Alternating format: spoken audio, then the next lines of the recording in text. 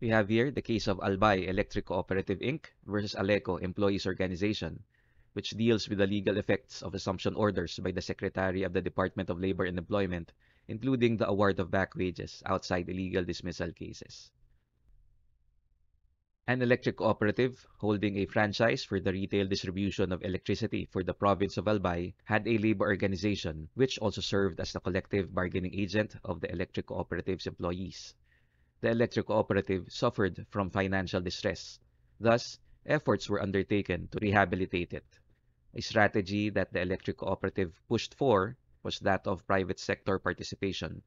Under such strategy, the current employees of the electric cooperative shall be required to tender their courtesy resignation to give flexibility to the incoming private sector concessionaire, but they shall receive separation pay based on the existing collective bargaining agreement with the labor organization and shall have priority in rehiring based on the standards set by the concessionaire.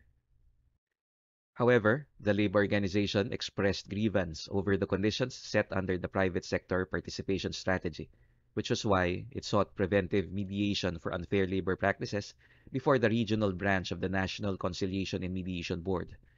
The electric cooperative and the labor organization, however, failed to settle their differences, and this constrained the latter to decide to strike. Subsequently, the private sector participation strategy was eventually chosen as the appropriate rehabilitation measure, and a concession was awarded to a certain company. Still, the labor organization went on strike.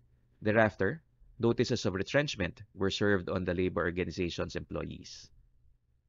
As the labor dispute continued, the electric cooperative and the labor organization formally requested the Secretary of the Department of Labor and Employment to assume jurisdiction over the controversy.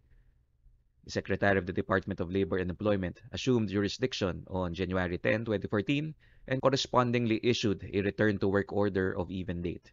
In a resolution dated April 29, 2016, the Secretary of the Department of Labor and Employment upheld the validity of the retrenchment of the employees of the electric cooperative and ordered it to pay the retrenched employees their separation benefits in accordance with the collective bargaining agreement.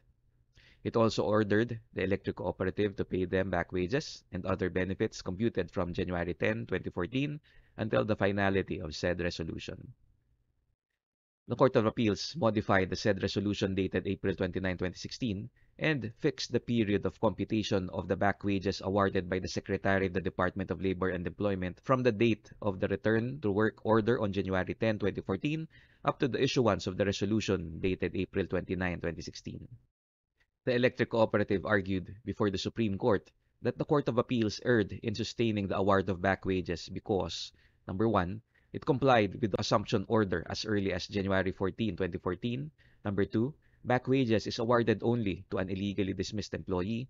And number three, if back wages were to be awarded, the same should accrue only until February 26, 2014, or the date when the returning employees last reported for work, and not until April 29, 2016, or the date of the Secretary of the Department of Labor and Employment's resolution. Was the award of back wages proper? And if proper, was the limit to the period of computing back wages until April 29, 2016 correct? The court set forth relevant principles as follows. The effects of an assumption order issued by the Secretary of the Department of Labor and Employment under Article 278G of the Labor Code of the Philippines are twofold. Number one, it enjoins an impending strike on the part of the employees, and number two, it orders the employer to maintain the status quo. In cases where a strike has already taken place, the assumption order shall have the effect of, number one, directing all striking workers to immediately return to work, and number two, mandating the employer to resume operations immediately and readmit all workers under the same terms and conditions prevailing before the strike. The status quo to be maintained under law refers to that which was prevailing the day before the strike. Furthermore, this obligation on the part of the employer generally requires actual reinstatement. Jurisprudence teaches that the purpose of maintaining the status quo is to avoid any disruption to the economy while the labor dispute is being resolved in the proper forum. The objective is to minimize, if not totally avert, any damage that such labor dispute might cause upon the national interest by occasion of any work stoppage or slowdown.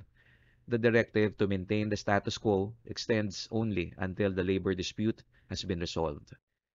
In the present case, the Supreme Court ruled that the award of back wages was proper. The court found that the Secretary of the Department of Labor and Employment assumed jurisdiction over the labor dispute between the parties on January 10, 2014, and issued a return-to-work order on even date under Article 278G of the Labor Code of the Philippines. Although the electric cooperative claimed that it admitted the striking employees to its premises on January 14, 2014, the court found that no actual work was given to the said employees. Instead, the court discovered that the electric cooperative confined these employees in a room for over 3 weeks.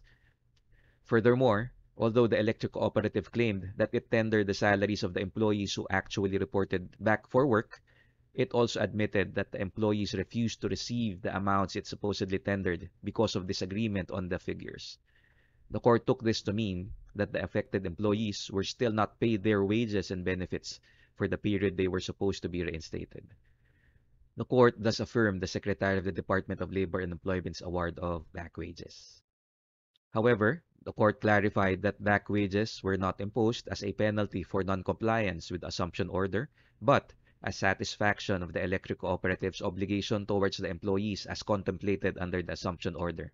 In other words, said back wages corresponded to the amount ought to have been received by the affected employees if only they had been reinstated following the assumption order. The court further stated that an award of back wages outside illegal dismissal cases is not prohibited. According to the court, even in the absence of illegal dismissal in this case, the Secretary of the Department of Labor and Employment had the authority to award and was not mistaken in awarding back wages. In this regard, the limitation of the computation of back wages until April 29, 2016 by the Court of Appeals was affirmed. Following established principles, the Supreme Court ruled that the status quo mandated by the assumption order extended from the date of its issuance until the Secretary of the Department of Labor and Employment's resolution of the dispute between the parties on the said date of April 29, 2016.